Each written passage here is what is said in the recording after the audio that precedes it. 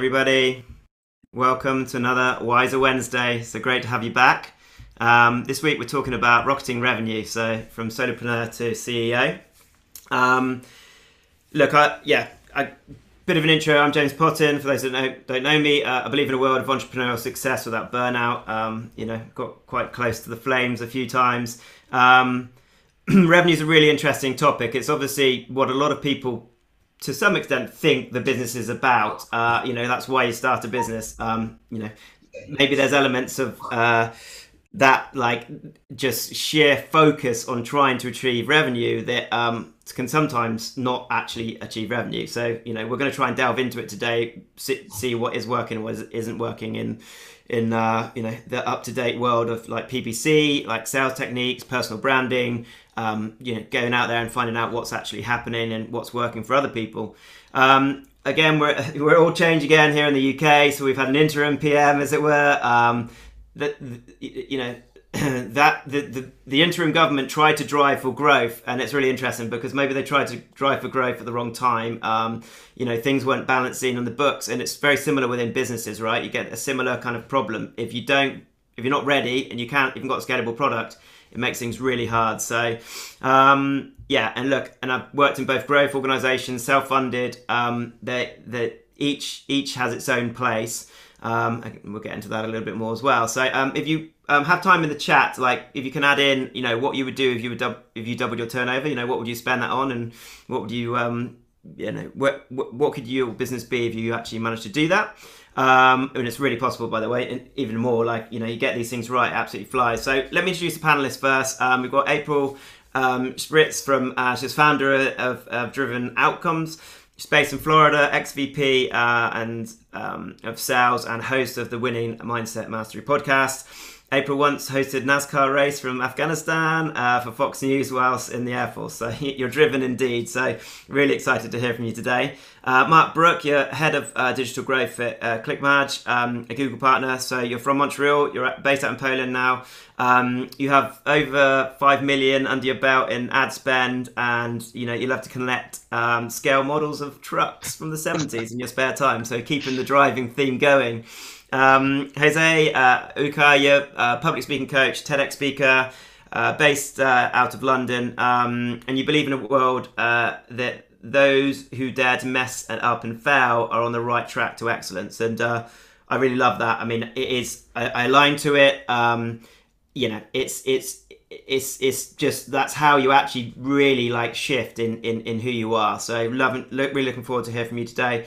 Nitan, Jain, you're co-founder of Vaizle, based in India, built a social media analytics tool. You also advise on all things strategy within marketing. You've got over 3,000 users. You're a movie buff. You prefer like 50s and 60s films, and if the storytelling's there, you're up for it. And you're 39, you're concerned you're going grey. By the way, I think my dad went grey at 15, so you're looking great. So look, as I say, we're really excited to hear from the panel. As to set the mood, Bun Fight's a fun night, so if you've got questions, you can like ask each other, like jump in, respect when someone's talking. We're live, so no swearing. Passion is welcome. So to begin with, let's share. I'll start with Jose. Can you like give us an insight, 1 minute, like how you got to where you are today? Failing a lot. That would be the summary of it. I've been failing since I decided to leave my country, Venezuela, and even back then. So that is something that's been very important. Building the resilience in order to be ready to make mistakes, but every mistake has taken me to a greater place. It's just the steps, step after step after step, but it's actually failure after failure after failure. Of course, it's not just failing for the sake of it. Fail, really reflect on the learning, apply, get ready for the next one. Amazing. Okay, thank you, Jose. It's it's weird. Like anyone and everyone around this table and probably listening will know what it's like to that feeling of failure is in different cultures approach it in different ways. Like I see the US being far more like familiar with it than maybe the UK. Like there's a real fear of it, so releasing that fear is so important. So yeah, great to hear it. Nitan, you're up next. Tell us about your journey to today. So if I have to describe my journey in one word, that would be persistence. So in the last 8 years or so, and pivoting, of course. So we started with digital marketing agency. We worked as an IT firm. We built softwares for other people. But right now, in the last 8 years, we have pivoted like multiple times. But two things got us going: persistence, and we know that we are on the right track. We will get it there. So going forward, right now we are handling like millions of dollars in ad spend and an agency, and I can see that my customers are across the world in terms of SaaS product. So if you are thinking that you don't have to pay salaries to your customers, to your teammate next month or maybe next quarter, just hang in there. You will find some work and be persistent. Brilliant. Thanks, Nitan. Mark, you're up next. Yeah, so on my side, we started off with, I started doing websites when I was 16 years old, so it's quite a journey. At this point, I'm 38, and it took time, but I've done so many projects, and just like Jose, I failed so many times until finally something succeeded. Eventually, it got into this agency mode where I was literally doing video explainers for startups. And from there, people just asked us, hey, can you also do websites? Because you do really beautiful explainer videos. So we started just getting really senior people on the team. And when you pay people really well and you got the top talent, then you can move into next niches instead of this business. So, from one thing to another, we got into digital marketing and with very creative minds. Like at this point, the team is 40 strong. And it's growing. Like we're literally driving growth for SaaSes, local businesses. Oh my God, like pretty much, the consultants out there, solopreneurs out there. And it's really fun to be with them from day one and see them grow also. So it's been a really wild experience so far. Awesome. Great. Thank you, Mark. Yeah, that's awesome growth. Like, so meta in itself, April. So I grew up in poverty here in the US, and the one word that would describe me is just belief. And that belief took me into the United States military and then the financial industry, where I would turn around different areas of the company, and then to a really successful fintech startup where I was helping to build the sales organization.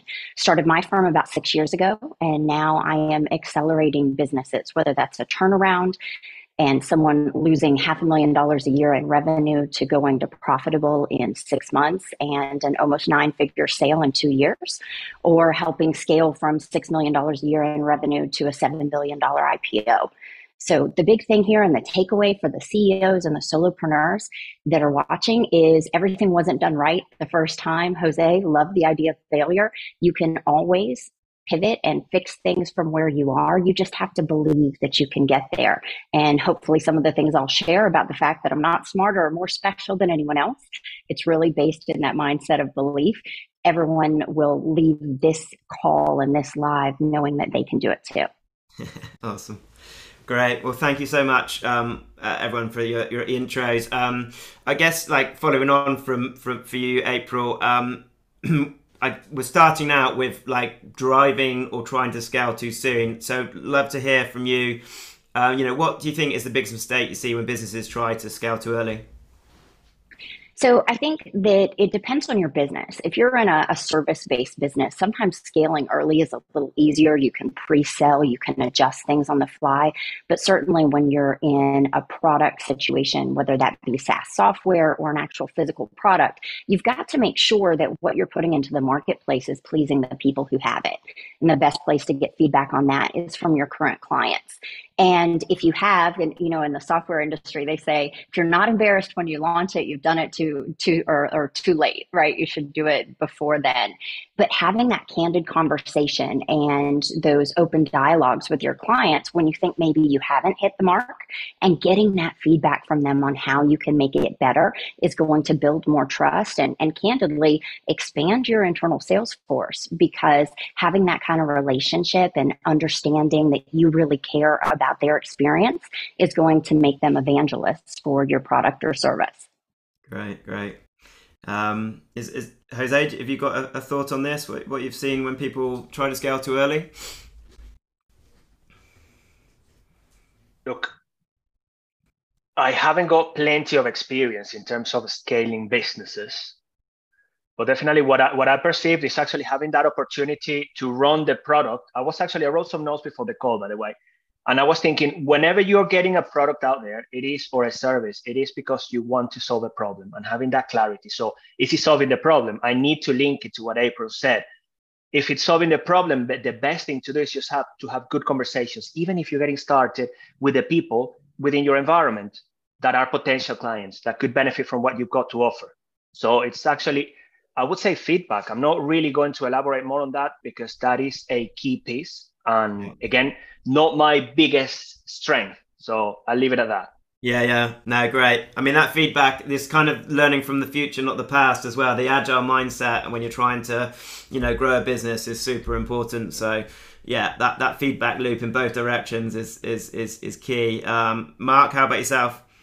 Yeah, so I think the biggest impact that startups have when they're trying to scale is actually the budgets for the scaling.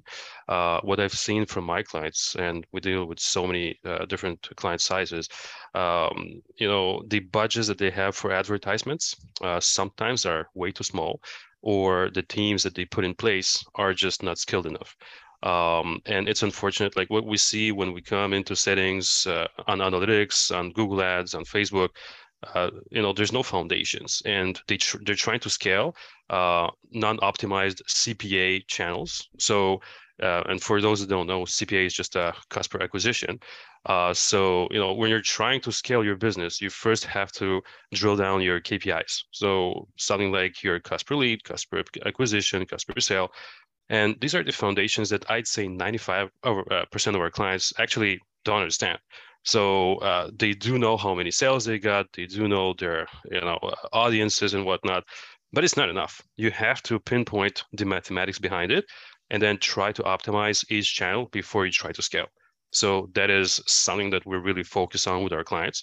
It's really the base, the foundation of everything. Like just today, I was with a client that makes about $300,000 a month, and they don't have proper algorithmic triggering, which is ridiculous because when you think about it, if he would have optimized his signals, he would then have way more conversions, for example, on Google, on Facebook, etc. So, just basic stuff like that.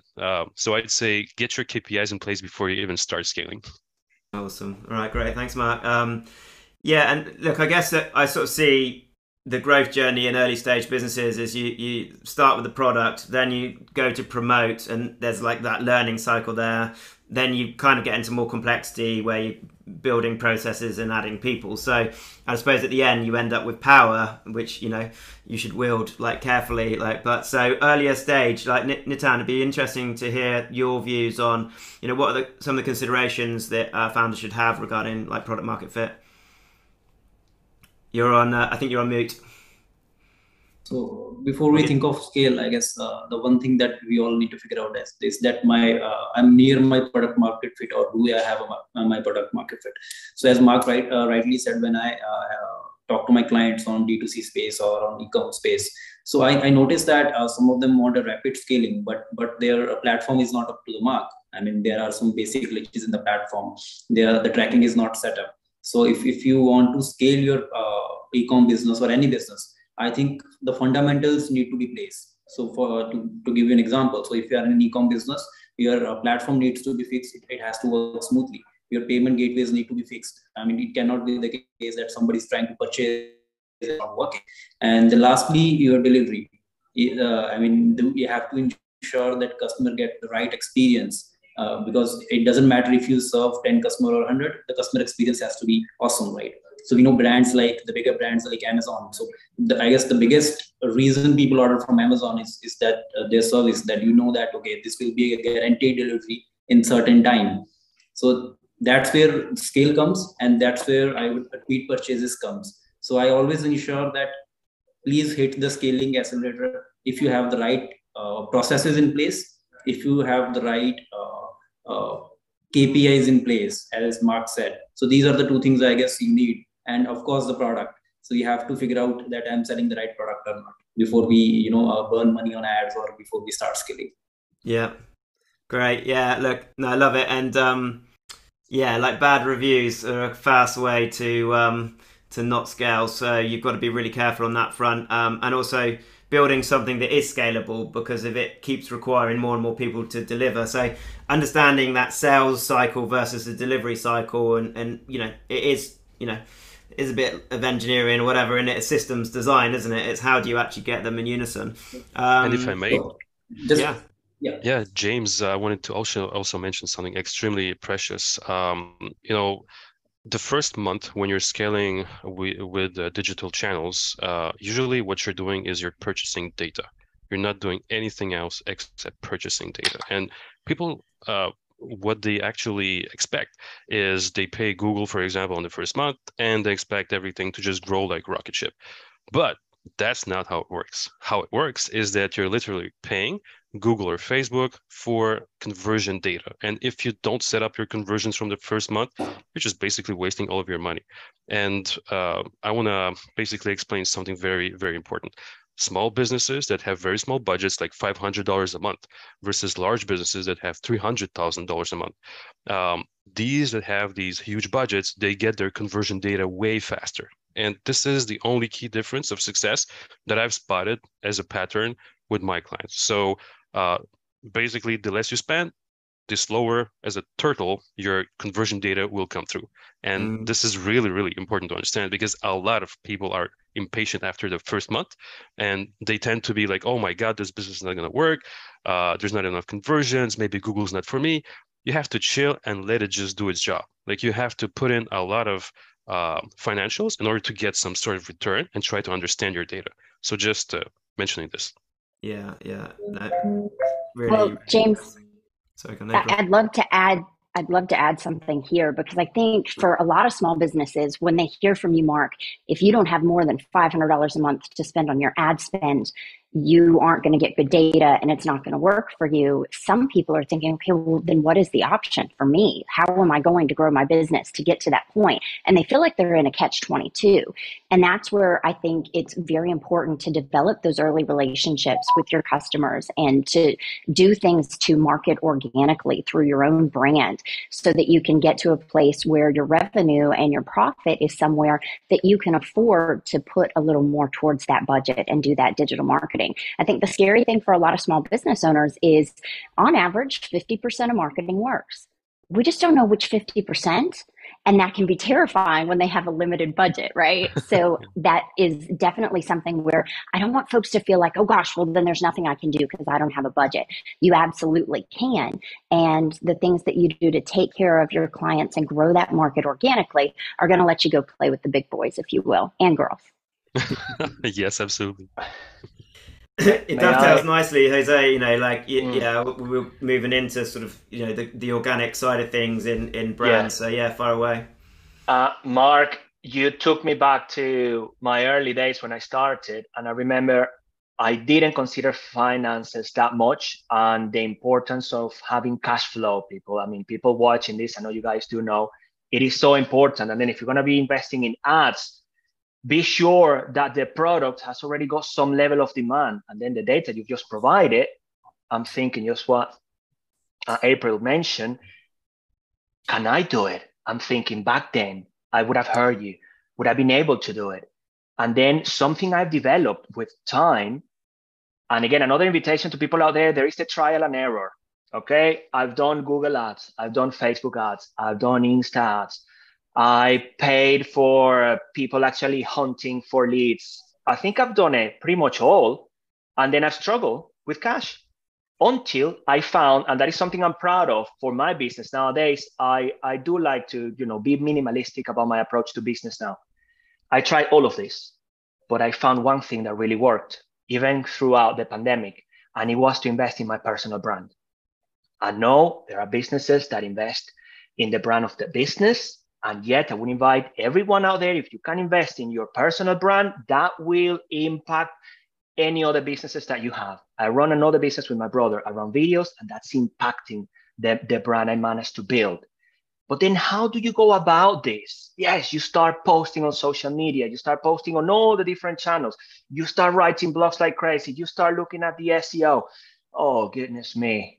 Yes, I was just growing loads of gray hair until I started asking every time someone booked a call with me, or every time, and I created the systems in the background, by the way, so all the lead captures and, you know, people will come to me, they will receive an email, all of that very much automated, because I wanted to run my business by myself. So I would ask people booking the call with me, where did you hear about me? Oh, this publication. Okay, interesting, thank you. Where did you find out about me? That publication. Where did you, the TEDx, the TEDx, the publication, the TEDx publication. After 20, 30 people, I knew it was the TEDx and the publications, the PRs. And that's what I've been doing for the last 3 years. And it's worked really well. Just investing on PR monthly, and I'm not talking about huge budgets. I'm actually, honestly, you're looking at the £600-700 a month on the PR. And I've had people from Volkswagen Group, Procter & Gamble, Amazon reaching out because they want me to speak at their events. They want me to train their teams. They have a coaching opportunity. So my invitation to people out there, explore, but then do more of what works for you. And it will be very specific to your business. But to get to this point, I had to go out there and test. It was painful. That's why the failure thing is so big and important for me. But then eventually I started to streamline it. Yeah, and you know, look at my beard. It's actually holding there. It's not getting any more gray. So that would be my contribution at this point on this. People, look for the things that are working, do more of it, and stop doing the others. Yeah. Awesome, Jose. Yeah, like I guess that is like running a business, or like creating a business and trying to get it to grow, is a huge mirror back to yourself. So you have to go on that journey, a very painful journey of, well, how do I operate? You know, what's my sort of, you start to learn about the subconscious, your shadow side, stuff that you didn't know about yourself. It all gets laid bare. So, but understanding, you know, the positive aspect of that, which is your personal brand, is just so powerful. So yeah, love it. Does anyone else want to comment on what Jose's just said? Yes, So, I actually guess, do. Whoops. So Nitan this time first.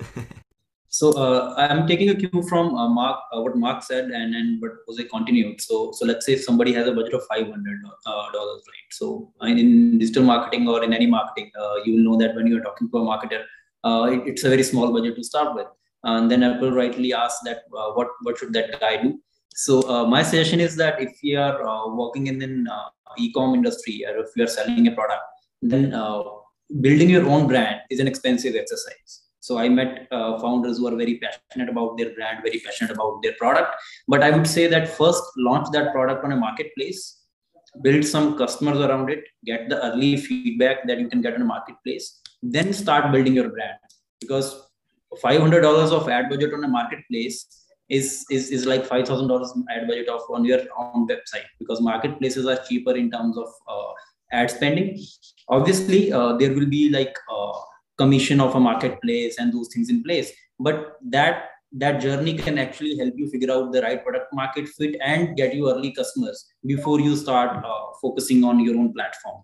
So if you are tight on budget and you are in e-com, start with a marketplace, build something like $6 business there. Then you start taking out money and starting building your own brand on the website. So I guess that's one thing that can be done. Yeah, you talk about your inner circle, like your close circles, don't you, Nitan, and then sort of like expanding out. So, and obviously, you know, we're talking across B2B, B2C here. So we've got like loads of different, you know, very different audiences in how we operate. And yeah, like how you lead as a personal brand versus a business brand. That's really complex when you're running a consultancy, and I'm stuck right in the middle of the two, which is the worst place to be personally. But Mark, what was your thoughts on what Jose said? Yeah, absolutely. I think A/B testing is one of the best way of optimizing your CPAs. Just like Jose said, different channels have different CPAs, and the same goes for your keywords, the same goes for your creatives, pretty much your landing pages also.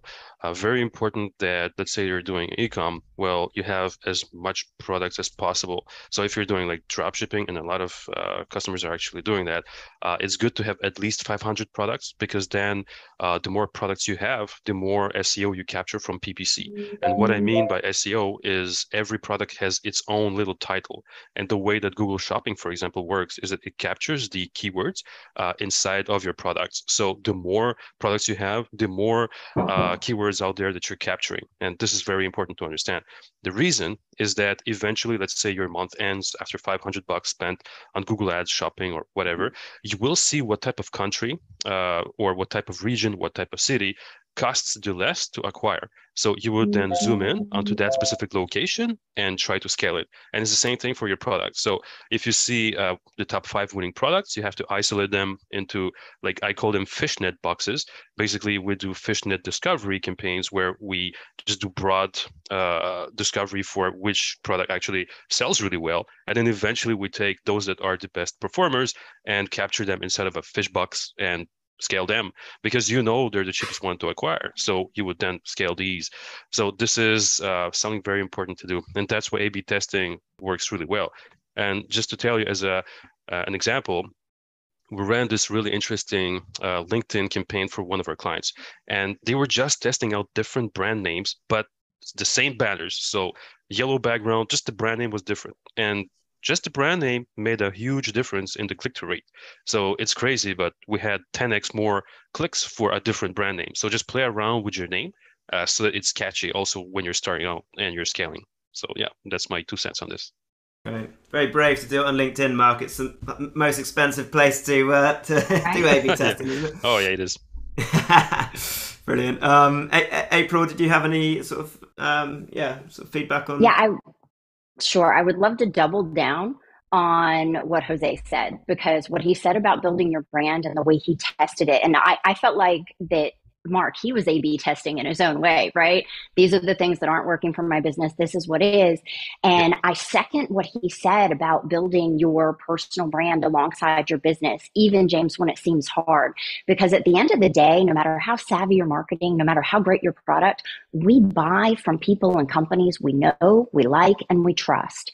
And what Jose is talking about is really giving people the chance to get to know you in that public way. And they've got to see you and understand who you are 7 to 10 times before they're going to make that leap, unless they have a huge problem.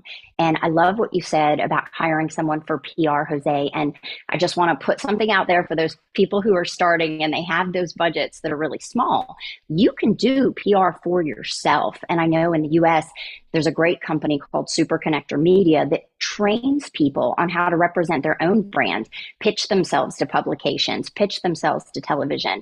And no one is going to talk more about the value that you offer with more authenticity and enthusiasm than you as the founder. So I just don't want folks to think if they don't have the budget for PR, they can't do what Jose did. It's more work, but hey, you're scrappy if you're an entrepreneur. That's why you got into this. James, may I? Of course. The floor is yours. April, yes, fantastic. All of that.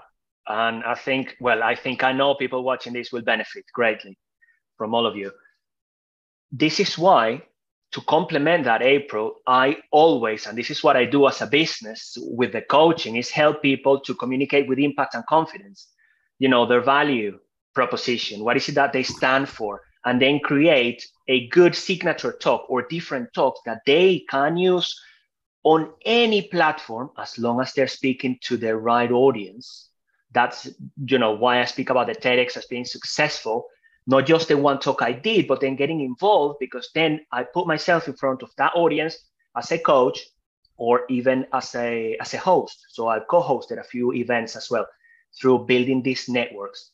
April mentioned it, yes, the know, like, trust. When you speak, even if you do 5 to 10 minutes, it is very likely that you achieve those and even get people after the trust, even to believe in you, what you've got for them, which is another way to build and develop your brand, your business. It will cost you time. But nowadays, with the facilities we've got in place and the communications, it can be achieved without paying too much. Yes, there are ways in which you can do PR as well. Reach out. I think that link, that website you provided, April, can be very valuable. And I had something else. Right. Going back to low budget. Mark, you pay and you get all of that data. Well, during the pandemic, my business just went like this, as I'm sure for many people may have been the case, or for many other people it grew. So I decided to finally launch an online course, and I posted it everywhere, on every platform. With Udemy, during that period of time, I reached over 40,000 students that signed up to that. Apart from the income I received without doing much, I got the data. I didn't have their email addresses, but I could actually email them and get them to connect with me. And I got to see which countries were demanding my content the most, and start targeting those countries via LinkedIn.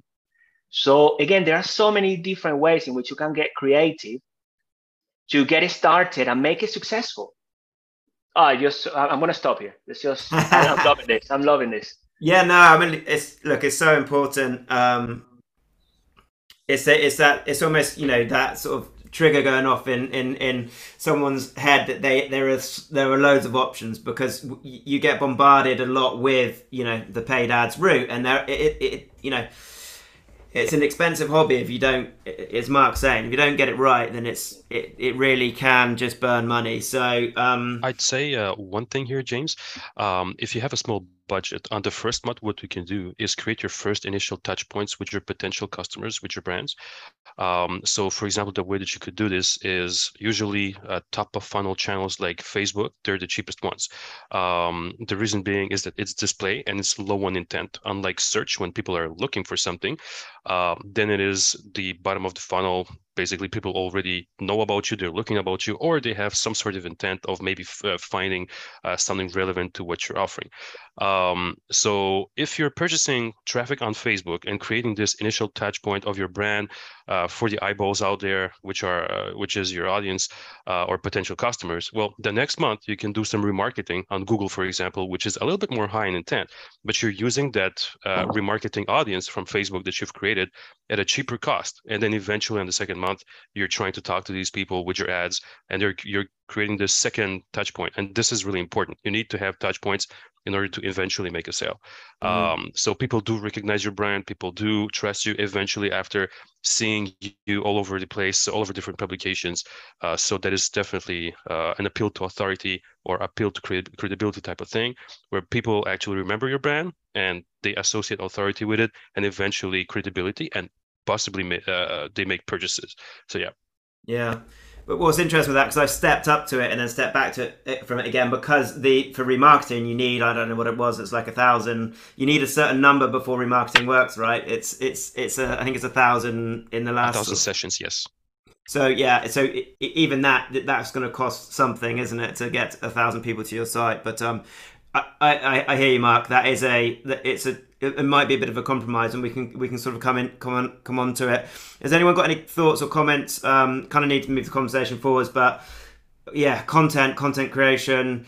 I quite like what you're saying, Jose, which is if you can, with PR you can use that for the content as well. It gives authority. There's something like really powerful in it. So don't really want to move on, but I think we're going to have to, because the next bit is looking at like, well, okay, you're starting to get leads in, building a sales team, and it's that tricky bit where should the founder do the sales? Do they start to look at and this is obviously in circumstances where you need sales to sell rather than it just being on the website. Do they start looking at commission only salespeople, and then how do they start to develop that team? So over to you. Yeah, absolutely. So I personally believe that any founder should be able to sell their product, because no one is going to be the evangelist for it that you are. And I also think that it puts you in a unique position to hire good salespeople if you're not hiring someone to do something you're afraid of. Because just from a sheer mindset perspective, you cannot hire your way out of what your fears are, because you won't be able to tell if that person is really going to be able to perform or not. So being able to get those reps under your belt to really learn what the message is going to save you a lot of time in scaling your sales team. So initially, I think the founder should be involved in those sales. And later down the line, even as you scale your sales team, then having that founder involved, it closer to the end when you're looking to close the sale, feels really good to early clients, to clients later on, and you can really add value at that point. As far as bringing on salespeople that are commission only, the only time that really works is when you have a company or product that has a short sales cycle. Because unless someone has been a super successful salesperson, they have a great savings, maybe they don't have a family, they're single, working for commission only is something someone would be able to do and willing to do for a few months, but then they're going to need to be compensated. And most of your best salespeople are used to having a decent salary, right? Even up to the six figures if they're really good at what they're doing. Again, this depends on how high tier of something you're selling, and then getting the commission on top of that. So it is really important, again, for the founder to be able to sell, to build up that level of revenue so they feel comfortable bringing on a salesperson. And I would also suggest that in the beginning, when you bring on those first salespeople, that you're selling together, both so you can coach and give them feedback, and also because at that point, they're not going to have all the client stories that you do. They're not going to have the things to share that you will, and they'll learn them through selling alongside you. And then they can use those as our stories. We helped this client do that. We have seen this experience, until they have their own stories from working with clients themselves. Awesome. Okay. Yeah. So, yeah, super interesting. So like that's the key message here is, whether you like it or not, as a founder, you're going to need to get out there and, get in front of clients, because it isn't always like something that, if you're working with specialists in something, they're really good at delivery, but they feel uncomfortable in that sales kind of role. 100%. And it's a big leap, but I will tell you that it is so worth the effort and overcoming that fear, because the results that you get from that are incredible. And it's one of those things that if you absolutely don't think you can, then this is the time that maybe you tap someone else in your company who is better at doing that forward-facing story, and maybe you go with them as the subject matter expert and they lead the quote-unquote sales part. But ultimately, if we look at selling as helping people instead of selling people, right? You have a problem and I'm going to offer to help you with it. Then it starts to feel better, because people like to buy. And any of us who don't like sales, it's probably because we had a pushy, terrible salesperson once or 100 times in our lifetime. So if you look at it instead as, I'm going to help people by providing value, and they will choose to pay me in return for that value, it can make it less daunting. Awesome. Yeah. And do you recommend, using scripts, or do you think that can be, a bit wooden? I think it can definitely be wooden. For those people who feel like they really need a guideline, I'm fine with talking points. But as soon as you get scripted, I tune you out. I don't know, gentlemen, for the rest of you, if someone, you pick up the phone and you can tell they're reading a script, it's like, how do I get off this call without being rude? So talking points, much better. Even if you don't think you're a great communicator, you're going to communicate better when you're actually focusing on that person and not a script in front of you. Great, yeah. Yeah, and I'd like to add to this. Yeah, absolutely. April, you're so right here. And what I've actually spotted is so many stuff. Like when you're selling, it's never about the actual sale. It's about educating the client. The best sale is when you, just like you said, provided value. And the way that you do this is you teach them things that they don't know. And this is what really worked for me every time. And it's also what works for our clients. Basically, when you're trying to sell your product, whether through your website or on the phone, you have to educate them about something that is relevant to them. And this definitely provides value. And also automation is key here. If you have some channels that you can automate, for example, let's say that it didn't go well on your first call. Well, it's good to follow up, but not necessarily be annoying.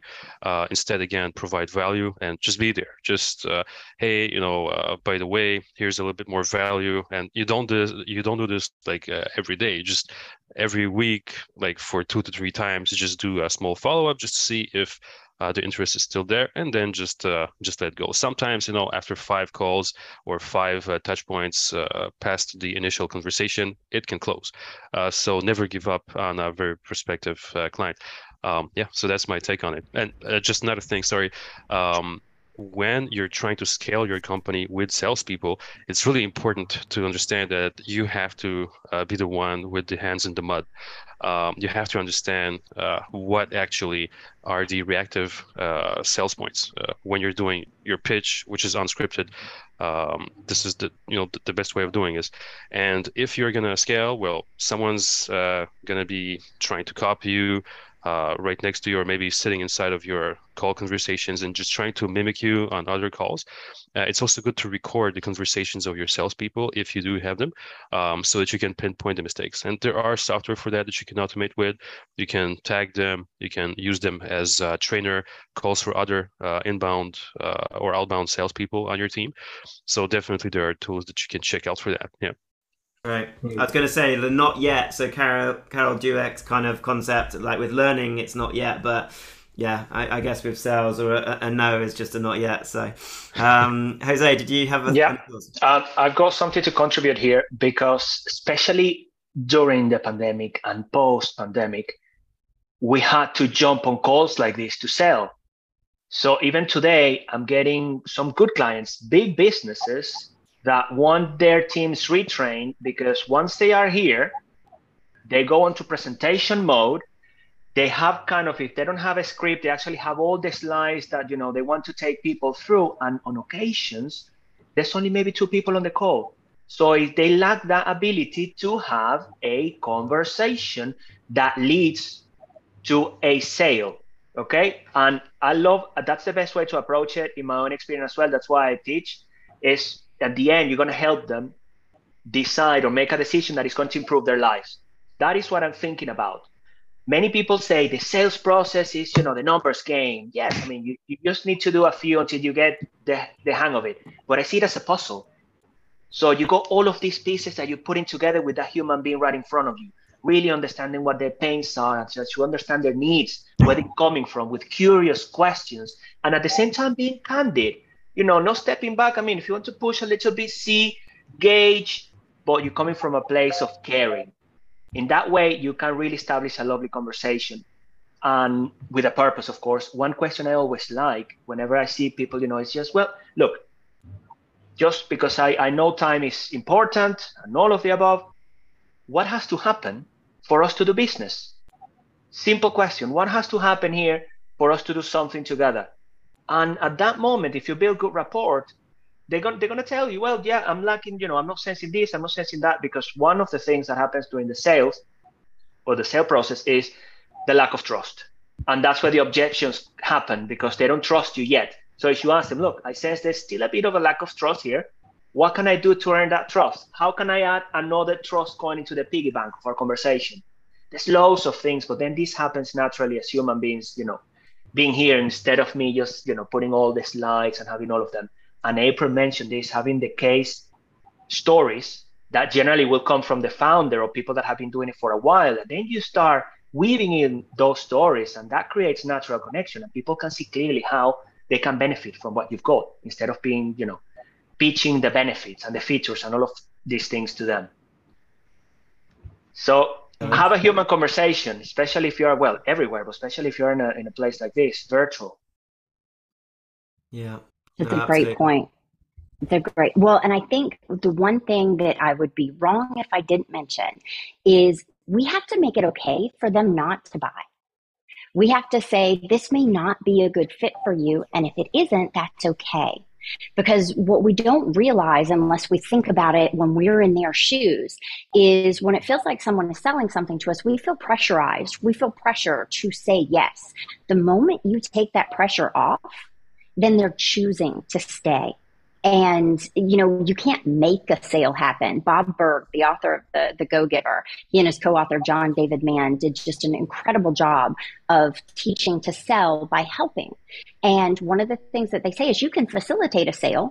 You can help someone get something that they need, but you can't make a sale. So I have found, and I've been at the top of 2 very large sales organizations, and I have never been an ABC, always be closing person.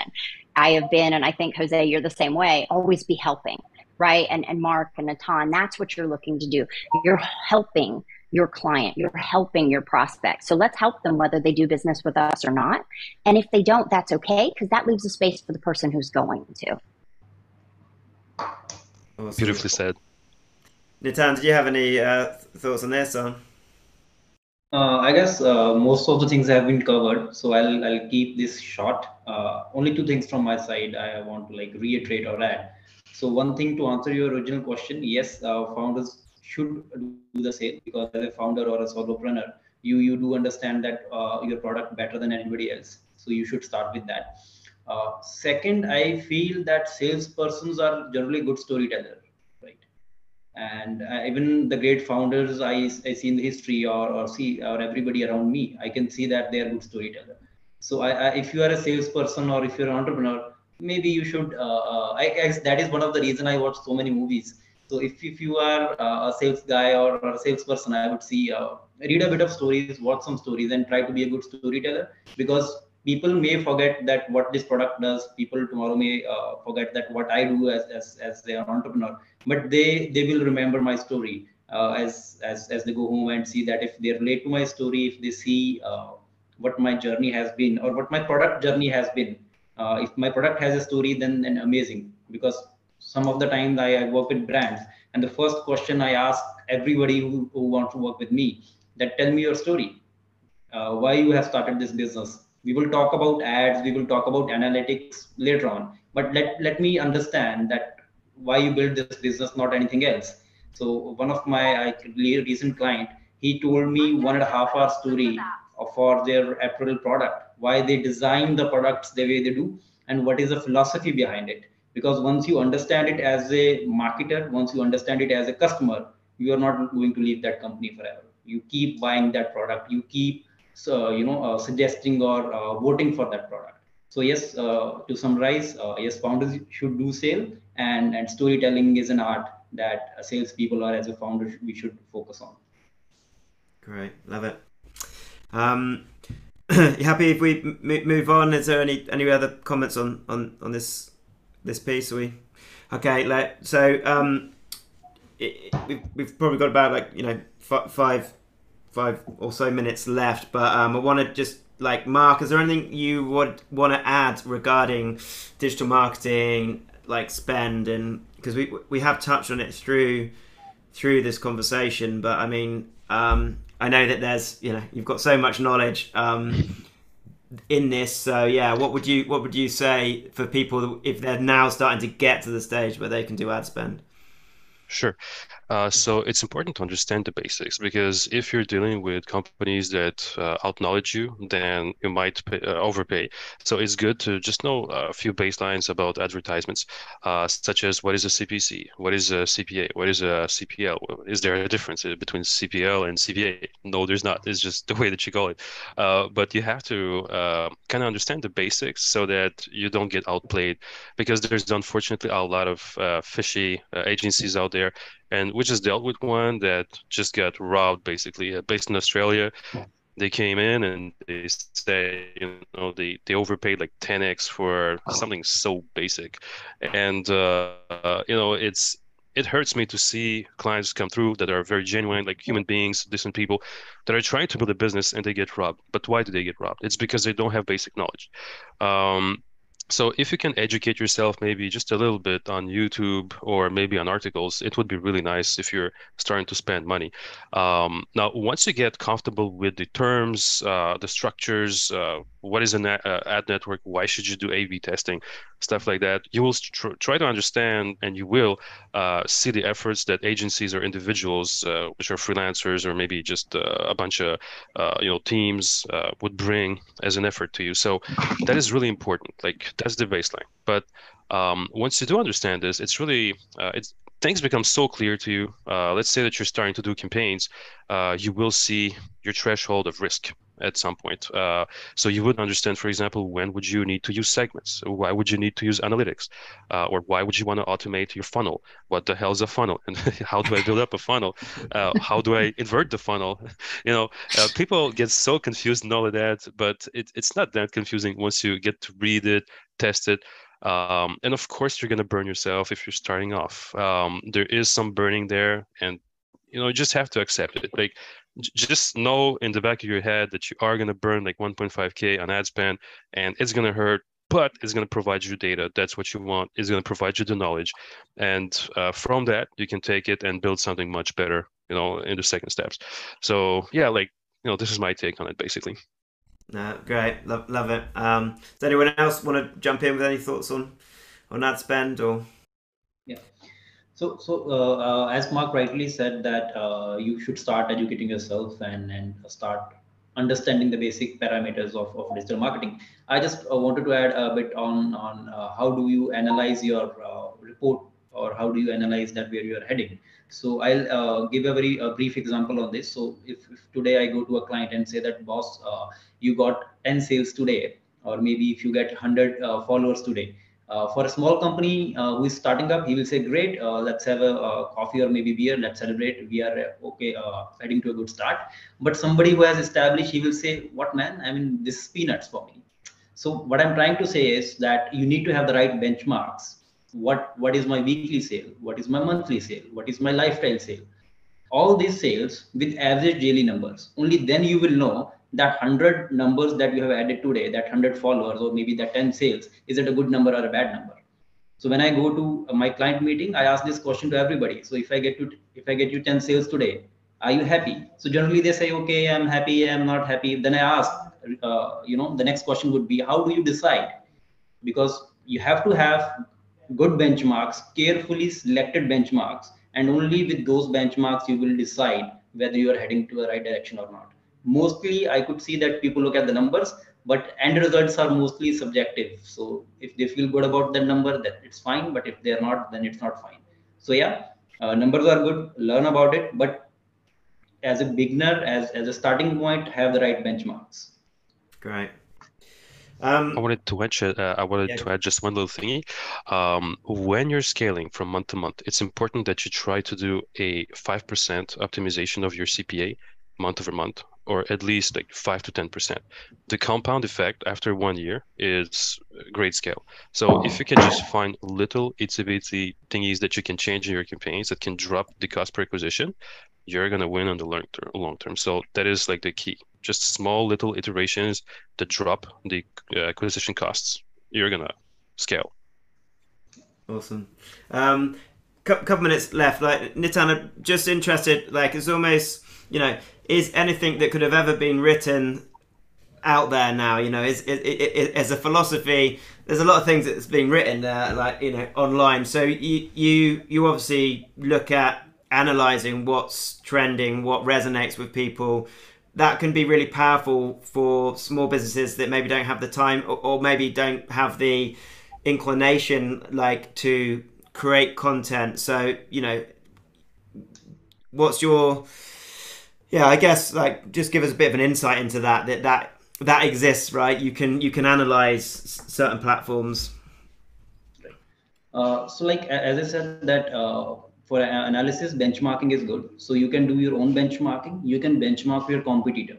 So you can start with that. And you should always choose your competitor very carefully. So if you are starting out today, you cannot say that Amazon is my competitor, right? Because that company is decades ahead of you. So you have to I ask this question to my people I meet, and most of them they are not getting their competitors right. So you have to choose your competitor at the stage you are in, and once you choose your competitor, benchmark them, benchmark their content, because you can go to Google Trends, look at the general industry trend. There are free tools available on Vaizle. You can go there, analyze what type of content working for them on Facebook, what type of content working for them on Twitter, what type of content working for them on Instagram. You can do that for free. Go there, analyze that, and then you will have a fair amount of idea that if something is working for my competitor, once I chose my right competitor, then this is something that I might have to look into. So that is one of the easiest way, or I would say the first thing that you would do as a digital marketer or as a marketer. And the basic SWOT analysis that I guess all we are familiar with from the finance background, that should also be done in the marketing side as well. Once that is sorted, you will have clear pointers that, okay, this is something I need to do when I'm starting out. Great. Okay. And Thanks, yes, Nitan. there is another free tool available. Go to Ads Library. There's free tool, Facebook Ads Library. Search any brand, you will find ads of that brand. So you know what they are advertising on, what is their messaging, what percentages of they are giving, what SKUs they are promoting. So every information is for free. You can look at those ads, and then you know that okay, these are my pointers, and this is how I built my strategy. Brilliant. All right, thanks for that share, Nitan. Like, we'll put it into the comments so people can go and see it as well. Right at the end now. So I'd like to, in 20 words and less, we'll just go around the room. What advice would you give a founder, maybe me, who wants to drive growth before the brand is necessarily like established? So start with Mark. Less than 20 words and less if you can. Wow. All right. Well, I think having beautiful landing pages that actually convert, because half of your success is your campaigns, the other half is the face of your website. So make sure that you work on a very attractive landing page with extremely clear call to actions all above the fold, and make sure that your mobile experience is insane, because that's where 90% of your traffic is going to be. Great. Perfect. I love it. April, you're next. I would ask myself, if I was the person that I am looking to sell this to and I had their challenge, what would I want help with? How would I want to be spoken to? And whether it's in person or digitally, tell the story of how you can help them and tell it well. Amazing. Thank you. Nitan? I would say relevance. Find your audience you want to speak to and bring relevancy to what you are offering. Once you are relevant to them, you are sorted. Excellent. Thank you. And Vaizle? Even from the very beginning, you have a brand because people know you for something. So reach out to these connections, ask them, who do they know that you should know? And also ask them to do some introductions for you. And this is something you can apply at the beginning and you can apply all throughout.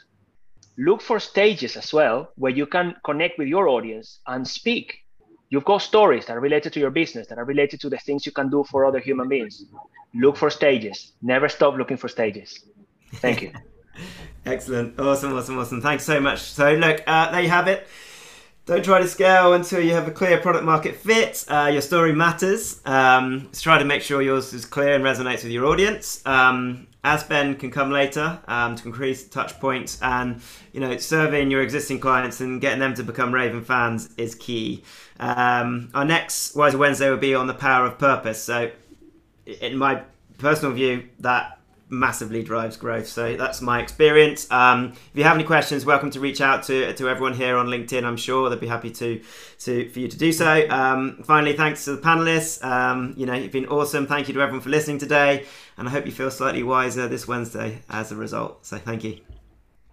Cheers, everyone. Had a great time, guys. Yeah. Cheers. Thank you very much. Thank you, James. Great to meet you, everybody. Bye-bye.